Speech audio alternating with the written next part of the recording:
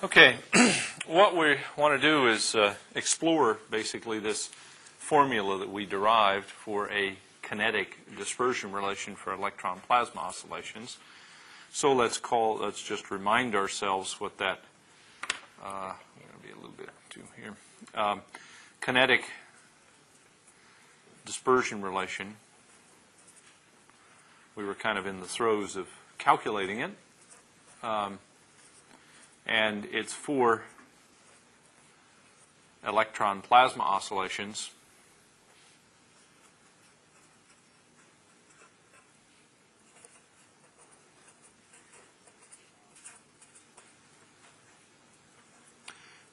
In an unmagnetized plasma. It doesn't look like it's going to make it. So in an unmagnetized plasma, meaning B is equal to 0. And the electron plasma oscillations are, of course, electrostatic, so we don't have any even electromagnetic waves or parts here. What we had basically derived was that we had this function epsilon hat of k and omega, our dielectric response to a wave with e to the I k dot x minus I omega t over epsilon naught was equal to 1 minus omega p e squared over k squared. This also is not a very good pen. So try this one. Omega p e squared over k squared, the integral from minus infinity to infinity du df du divided by u minus omega over k. And what we had done is we had defined this integral by virtue of having done this as an initial value problem with Laplace transforms. And what we found is that it had to be valid for imaginary omega greater than 0. Or it was defined only for that. And it became equal to, with imaginary omega approximately equal to 0, that is to say for nearly real frequencies, omega p e squared over k squared. And then times the principal value, which was this integral that defined going up to the singularity and then past it, minus infinity to infinity du df du divided by u minus omega over k, and then plus pi I df du evaluated at u is equal to omega over k, where this last part came about because of the fact that we go around the pole in a proper direction. Now, what we next want to do is basically just take some limits of this and work it out. When we say electron plasma oscillations, so what we mean by electron plasma oscillations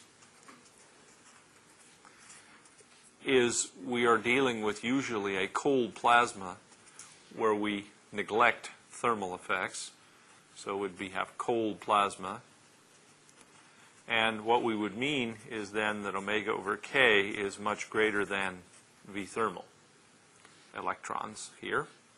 So we would have phase velocities large compared to the thermal speed.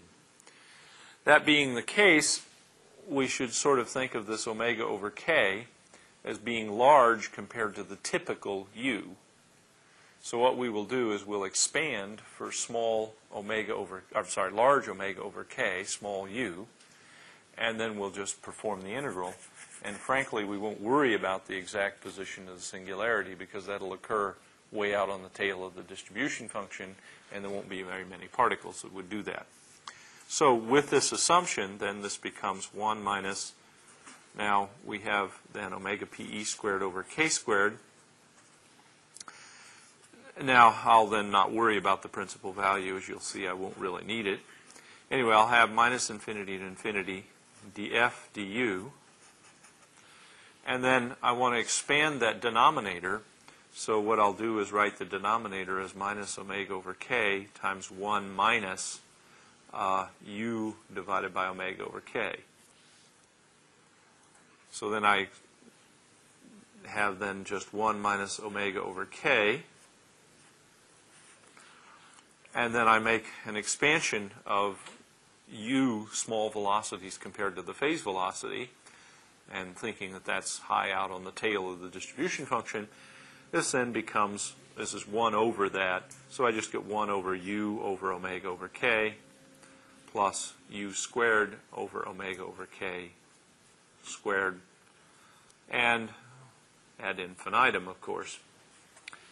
Now then, I, in addition, have this residue term from having gone around the pole in the proper direction, which is then pi I times df by du evaluated at the velocity equal to the phase velocity of the waves. Now, what I then need to do is to calculate this integral of the distribution function. And how do I go about doing that? Well, basically it's a matter of just integrating by parts. So let's fiddle that a bit. First is, let's take the look at the first integral would be minus infinity to infinity du, just df du.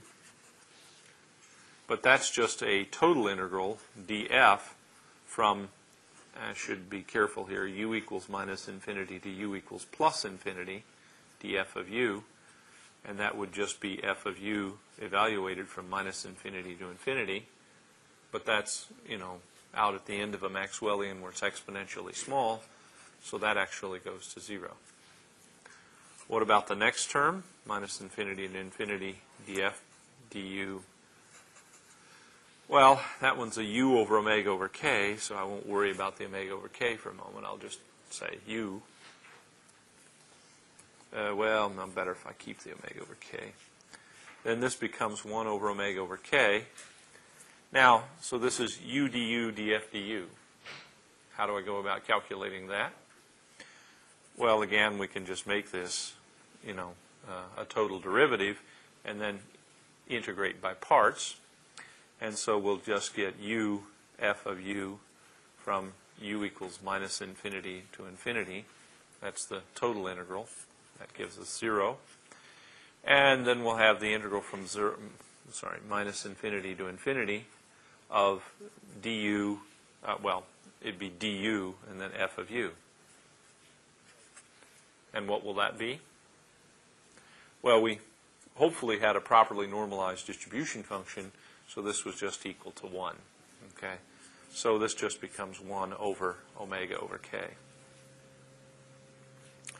Now that took care of the u term. What about the u squared term? Well, it turns out capital F was a symmetric function, and so you can show that minus infinity to infinity du df du times u squared over omega over k quantity squared is just equal to 0, because, for a Maxwellian at least, f of u is odd. Even, sorry. Function of u.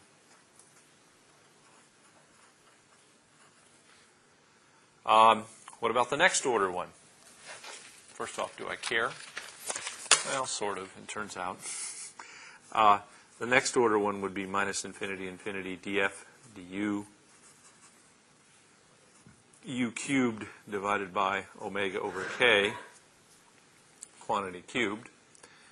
And again, we would just integrate by parts, and this would give us then, well, first we'll take our omega over k quantity cubed out in front, and then we'll have basically u cubed f from minus infinity to infinity, and then minus, and then we have to take the derivative of the u cubed, so that just gives us 3 u squared du f of u from minus infinity to infinity. Now, this integral again vanishes. What about this one? Well, it's kind of like the energy moment of the distribution function, right? And so if you work this out, it turns out it becomes 4 Maxwellian V thermal squared over 2. So what this gives us is 3 halves, and then omega, then we'll have omega over k V thermal. Sorry. Yeah, the other way around. K V thermal over omega quantity squared. And then we have one extra factor of omega over k. So I'll show you in a moment why we care about that, because that is that standard correction to this thermal correction to the Bohm-Gross dispersion relation that accounts for the thermal velocities of the particles. So with these in mind, going back to our sort of dispersion relation up here and just plugging in what each of these three terms turned out to be, what we find is for our electron plasma oscillations, we have epsilon hat of k and omega over epsilon naught is approximately equal to 1 minus omega p e squared over k squared. And now all these contributions. They all have a common minus omega over k. And then the 1 gave us a 0. Sorry, you can't see that. The first order, or lowest order term, 1, gave us 0 because df/du is an odd function, basically. The next one just gave us 1 over omega over k. The next one, u squared, gave us a 0. And the next one gave us 3 halves, k squared v thermal e squared over omega squared, and then 1 power of omega over k, so 1 over omega over k. And then, of course, we just got tired of calculating, and there's really an infinite series there. And then in addition to this first term, we have plus pi I df du evaluated at u equals omega over k. Close brackets. So now, just collecting all these things together, what this approximately is then 1 minus, well, minus goes away and becomes plus omega p e squared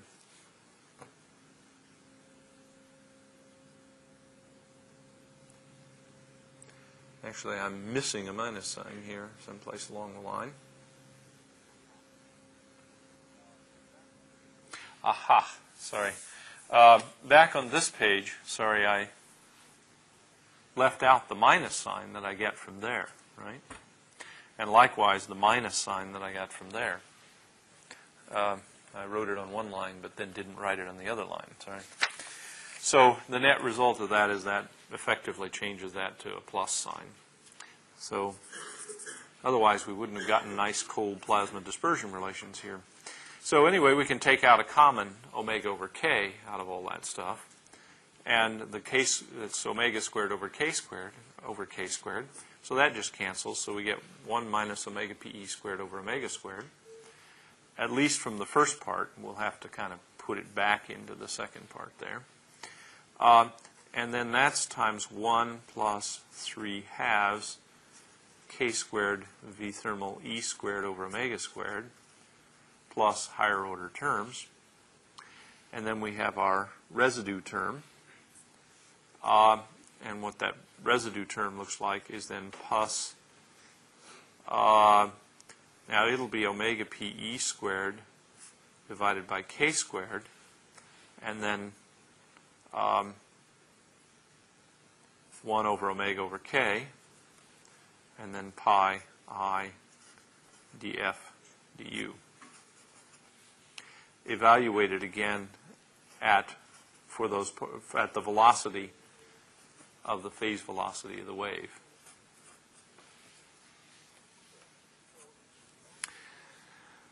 Okay, so that's our dispersion relation for electron plasma oscillations. Now, including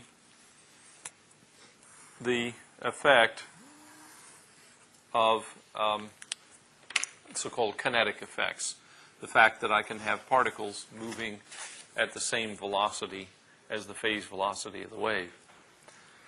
Where previously we didn't have this small imaginary part, and it's going to be small, but anyway, so I'll for the moment just say small imaginary part, which was due to taking account of the wave-particle resonance mathematics properly, and this is going to lead to, in a moment, Landau damping. Particularly if we keep a minus sign in front of it so that it'll be the proper sign. I just see. Okay, so now what's the sort of lowest order solution of this dispersion relation? Well, the first thing is that we usually neglect thermal effects.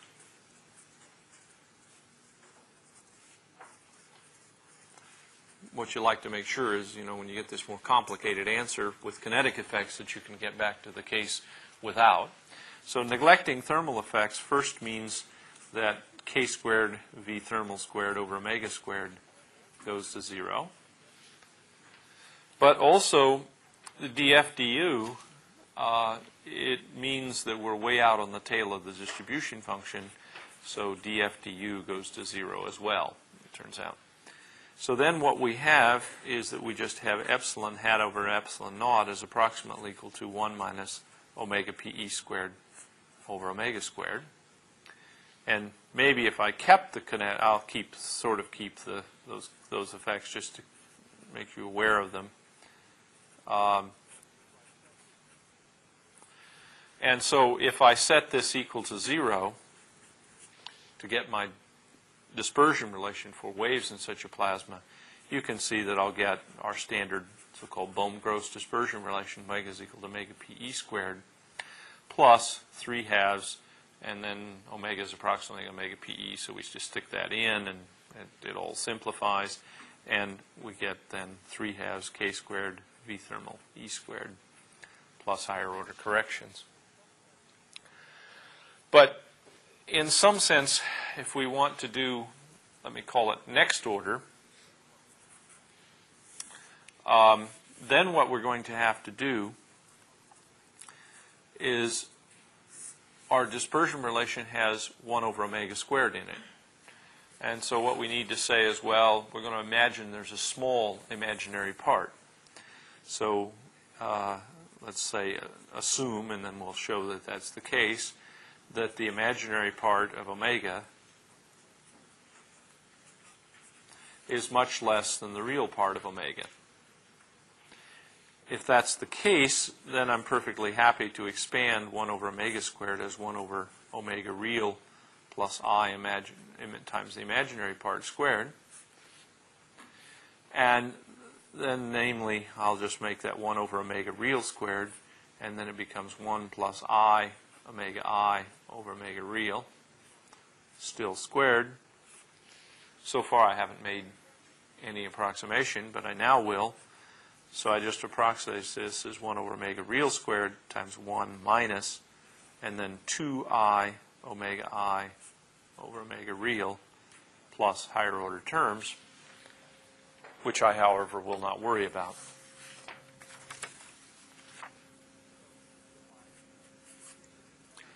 So if I stick that approximation for 1 over omega squared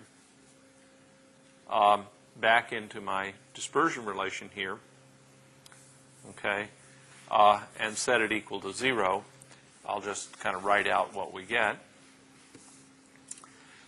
Namely, we get that 0 is equal to epsilon hat over epsilon naught is equal to 1 minus omega pe squared over omega real squared. And then there's a 1 minus 2I imaginary part over real part, plus so forth, and then a 1 plus 3 halves k squared v thermal E squared over omega squared, plus a whole bunch of terms, and then plus, minus actually, omega p E squared over k squared, 1 over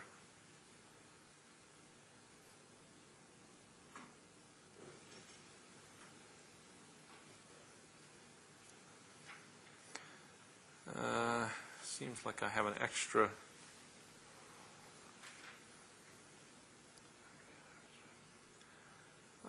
seems like I have an extra 1 over omega over k here. Oh yeah, right. I see. When I come all the way back to here, sorry.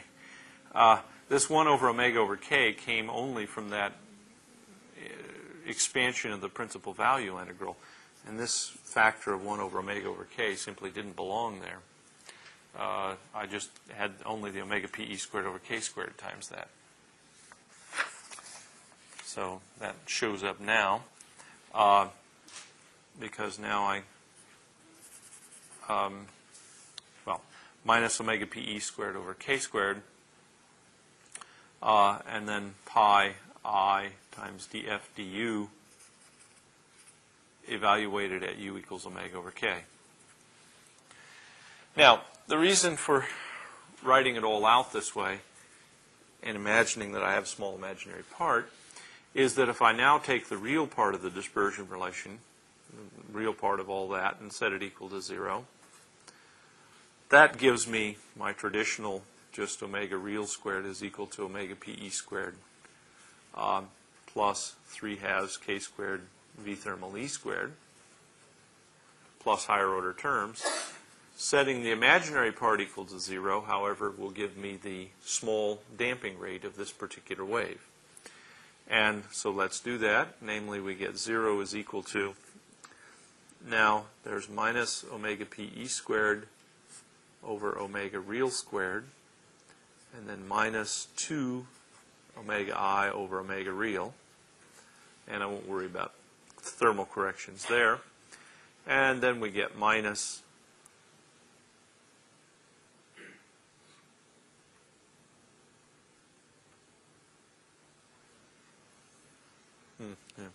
minus omega p E squared over k squared pi I df du evaluated at particular phase velocity u equals omega over k.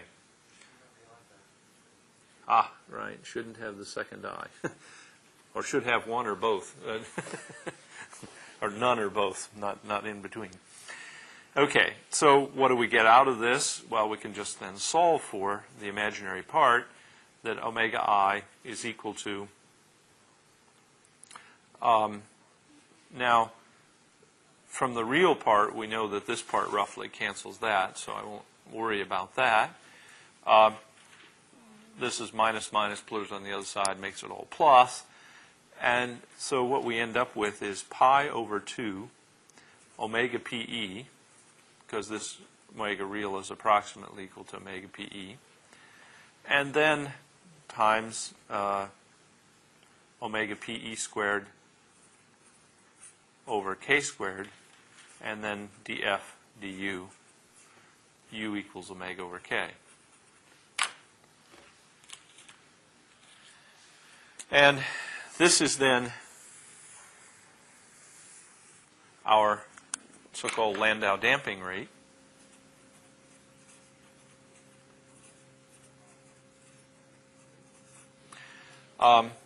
And basically, it again, where did it come from?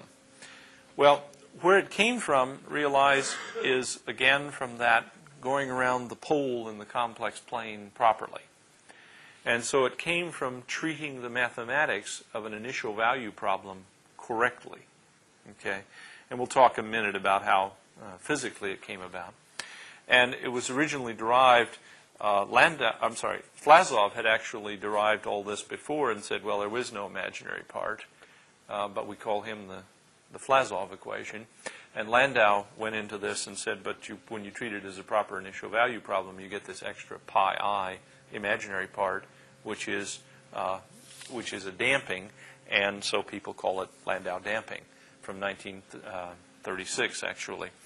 And in a sense, it's a triumph of mathematical physics. It wasn't due to any physical measurement, or anything like that. It was purely from properly treating the singularity. And what it's really due to is wave-particle interactions when the wave is traveling at the same velocity as the particles. So let's a little bit talk about this. Now, so let's talk about Landau damping. First, we kind of have to sketch what we're really doing here. Namely, we have a distribution function of electrons, which is this f of u as a function of u. And it's some particular distribution function, which I'll just plot in green here, which is Maxwellian, remember. Or typically, we just assume it's Maxwellian. So this was proportional to e to the minus u squared. Now, when we have said that we are interested in phase velocities omega over k we've effectively said that we're interested in phase velocities much greater than the thermal speed. On this diagram, we could, this is actually u squared, perhaps I should have written it, over v thermal e squared. And so the point at which the function goes to the value 1 over e is, in fact, the thermal velocity, right? But what we're interested in is a wave that sits out about here, okay? Some phase velocity, omega over k, which is out on the tail of the distribution function. Now, what is the wave doing then? Well, the wave is looking at these particles that are moving. There are some particles in the distribution function then that are moving at exactly the same velocity as the phase velocity of the wave. So it's in synchronism with it. Okay? Now, so let's kind of, let me see which pen I want to do. Let's kind of blow up, okay, this region out here. And what's happening, well, I shouldn't have drawn the axis, but anyway, is that the distribution function is coming down like this. And there is this particular wave phase velocity, wave velocity omega over k. And this is a function of u. And the idea is that the wave is sitting and is resonant with those particles right there. Now, resonant means that, I've got some wave traveling along and particles are moving with the same velocity, sort of u as approximately equal to omega over k. So I'm talking about particles that are at the same velocity as the wave. But, it's not just the particles that are exactly resonant with the wave, but those that are close to resonant with the wave that we're interested in here. And in particular, we've got some, okay, that are moving a little bit slower than the wave, and some that are moving a little bit faster than the wave, right? Which do I have more of? More particles moving slower than the wave, or more particles moving faster than the wave? Well, in fact, I have more particles on the slow side with a Maxwellian than I do on the fast side. And so what that first off means is it means that usually, okay, this df du will be less than 0. The derivative of the distribution function with respect to the speed u is less than 0. So indeed, this is an imaginary part which is then less than 0. Let's say on tail of Maxwellian. So what's happening is, you can imagine now, is you say, well, suppose I had a whole bunch of surfers who started out at various phases relative to this wave. And I have more surfers, okay, moving slower than the wave than I do moving faster than the wave. So what happens is that there are more surfers who are going to take energy from the wave as they equilibrate and go to the same velocity as the wave, compared to those who will give energy to the wave. So physically, you can imagine, you say, well, what the wave is kind of doing is it's capturing particles within some boundary layer here, which is either a trapping boundary or a collisional boundary, it turns out. And it's going to try to flatten, make all the particles have the same velocity as the phase velocity of the wave, flatten that distribution function in that region. In flattening it, I had to take those particles and move them from a lower energy to a higher energy. All the surfers that were moving a little bit slower in the wave got kind of sped up. Okay? All the surfers that were moving faster got slowed down, but pragmatically, there were more surfers going slower than faster. So the net result is you get a damping. So what you can say is that Landau damping is a resonant damping process in a boundary layer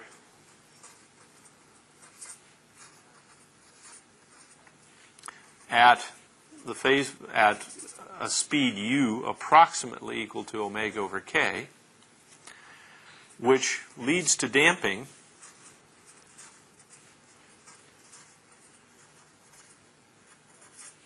if df du, the derivative of the distribution function, at that particular phase velocity is less than 0, which is usually true for a Maxwellian. But in a moment, we'll talk about a so-called bump-on-tail instability, where if I have a bump of particles out here, a beam, I could get a positive derivative for a little while. And now, really, let me ask you another question, and this sort of comes up in some other contexts in Chen, but in the nonlinear part, truthfully. Suppose I just trap these particles. Again, imagine the surfer analogy. I just trap the particles in the wave. Then it turns out that the information that I lost, think of entropy information, the information that I scrambled up a bit did not actually get lost. Or I'm sorry, in the trapping sense it does, but in the trapping sense I just equilibrate all the particles. But let me imagine that I have just a small linear wave and I don't trap the particles. Then the initial effect of the surfers moving a little slower or a little faster does not actually get lost. And the way you can show that is you can show that if you stick another wave coming through, it also jiggles the particles.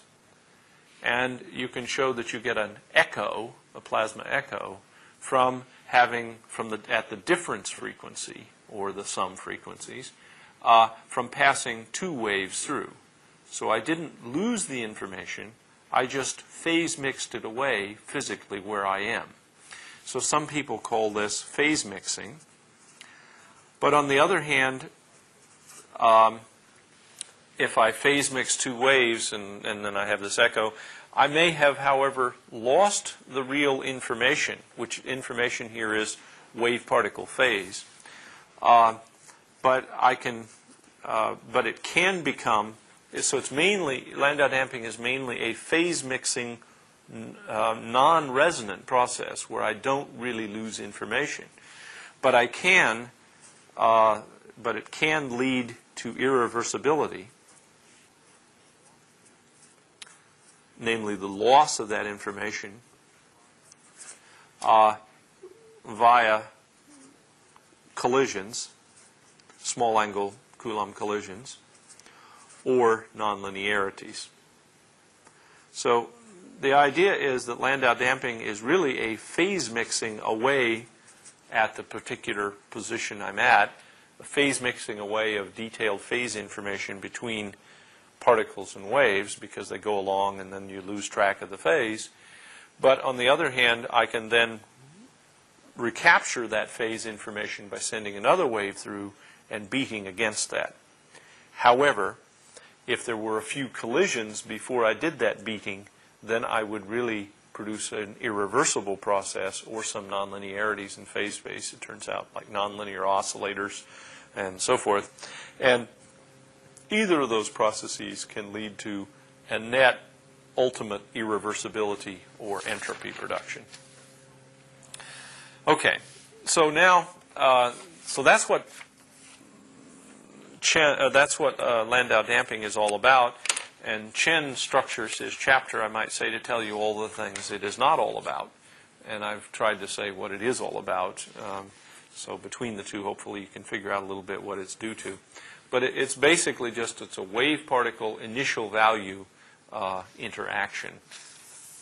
Okay, now we need to do a little bit more mathematics of it, in that we need to find this imaginary part of omega and show that indeed we need to work it out, let's say that, and show you that indeed it is fairly small and what it really looks like. So let's say math of Landau damping.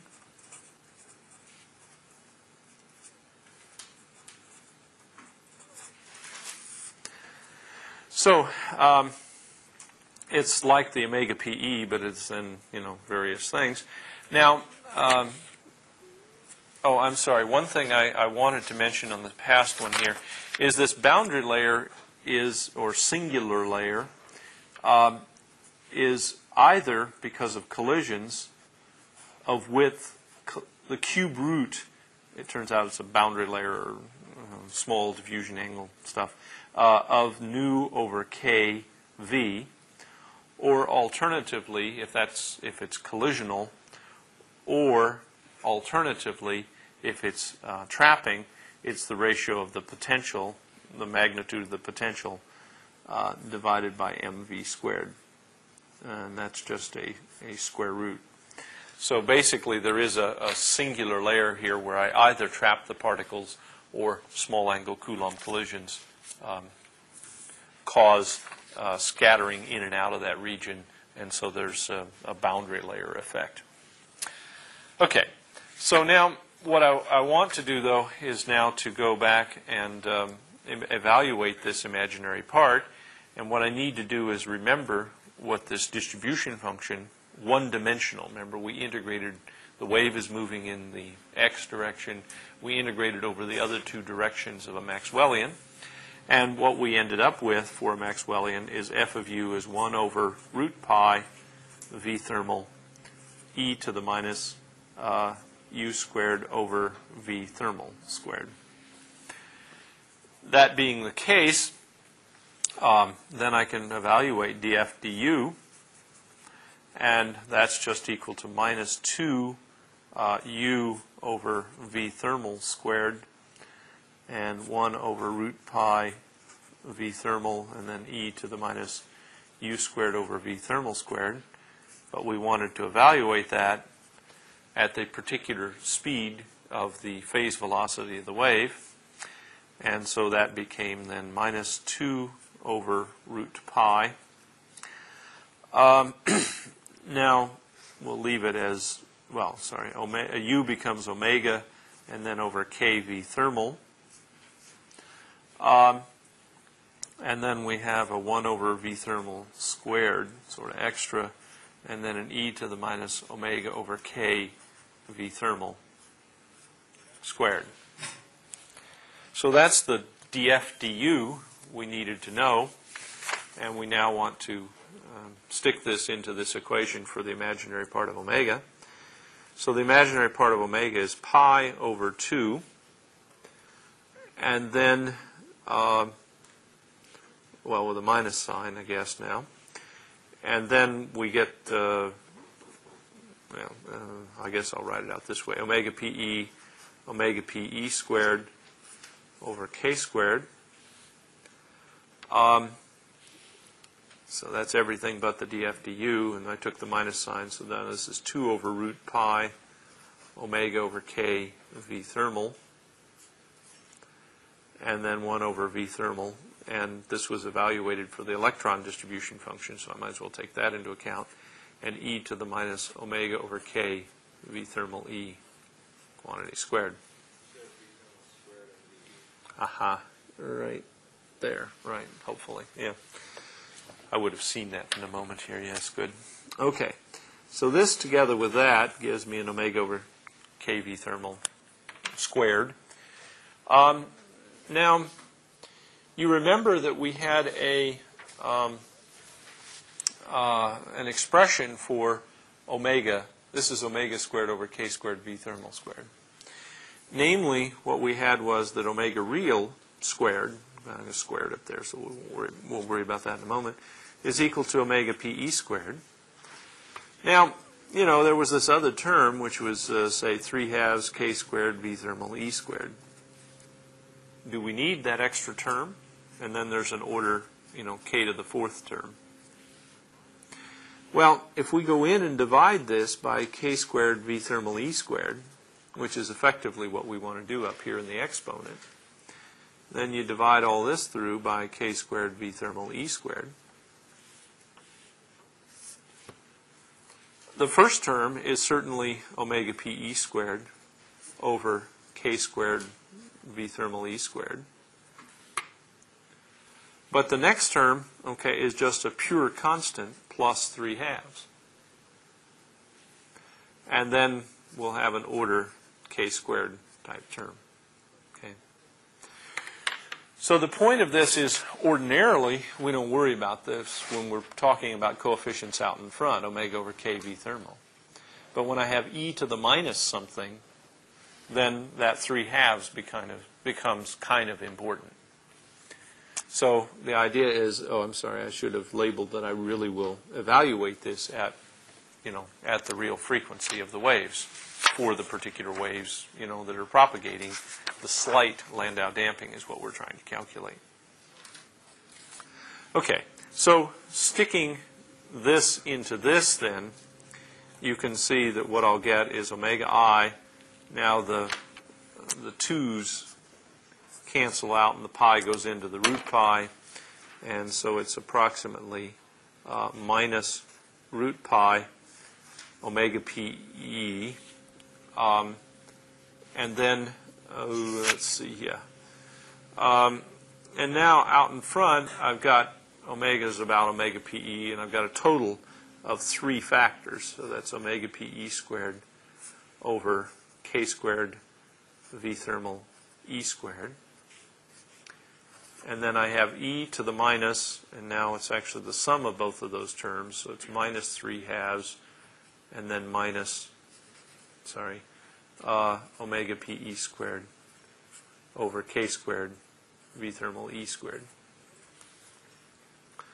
What is this quantity keeps coming up here? Oh, I'm sorry, that should be to the 3/2. What is this quantity that keeps coming up, omega squared over k squared v thermal e squared? Well, you remember that 1 over the electron Debye length squared was equal to omega pe squared divided by v thermal e squared, but then with a 2 in it. So this tells us that omega pe squared over k squared v thermal e squared is in fact 1 over 2 k squared lambda Debye electron squared. So the sort of net result of that is that we can then write our formula as imaginary part is minus root pi. Now I'll take the e to the minus 3/2 out in front here. So this is 3/2. Then this form just gives us 1 over, let's take our omega pe for the frequency, divided by 2 k squared lambda Debye electron squared, quantity cubed, or 3/2, and then e to the minus 1 over 2 k squared lambda by electron squared. Now, we haven't emphasized it, but remember we're always interested in sort of long wavelength modes compared to the electron Debye length. And this sort of tells us why. So this is small electron Landau damping.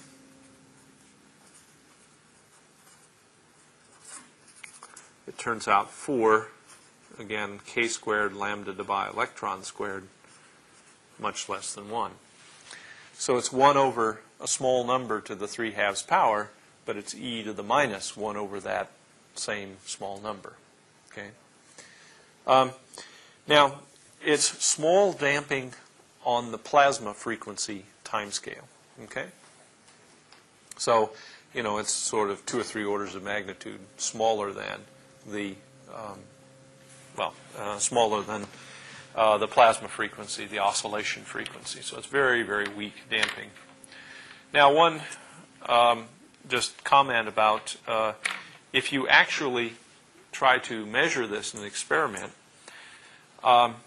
we've done it as if we have a certain k, and there's and then we imagine that the wave is decaying in time, right? But usually the experiment is actually done in a finite geometry, and it's a wave source at one position, and you watch the wave propagate away with a certain group velocity, and then you watch its decay in space as opposed to time. And if you set epsilon to 0, this would be delta omega d epsilon by d omega plus delta k d epsilon by dk. And then you can show that the k change you get away from a real value would be minus delta omega d epsilon by d omega divided by d epsilon by dk. And it turns out this is plus delta omega. And if you look back, this is what we had as the group velocity divided by the group velocity. So the idea is that instead of measuring the imaginary part of omega, the temporal damping, you measure the imaginary part of k, the spatial damping. And if you do that in an experiment, particular experiment by Malmberg and Wharton in the late 60s, you imagine measuring the logarithm of imaginary k over real k, which is the damping rate spatially. And the key parameter, I could have left this, was omega over k v thermal E quantity squared, remember. So the key parameter becomes the phase velocity over the electron thermal speed squared, and they show a bunch of data, or were able to obtain a bunch of data, which showed that in fact the damping was indeed between some, say, 10 and 20, sort of 3 to 4 times the thermal velocity. The damping rate on the tail of the distribution function was indeed as predicted by this Landau damping formula.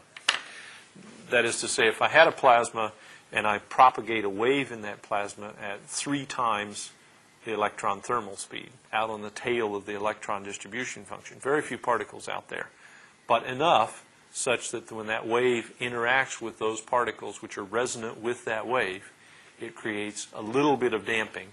It's like 10 to the minus 2 or something like that, 1% damping. And this is indeed what's called Landau damping, and it has been proven to be indeed a very robust feature of collision-less plasmas. It's nominally, you see, a collision-less damping. You don't really need collisions to get the phase mixing that's embodied in Landau damping. Okay, we'll break for a moment now, and then we'll come back and discuss some manifestations of this.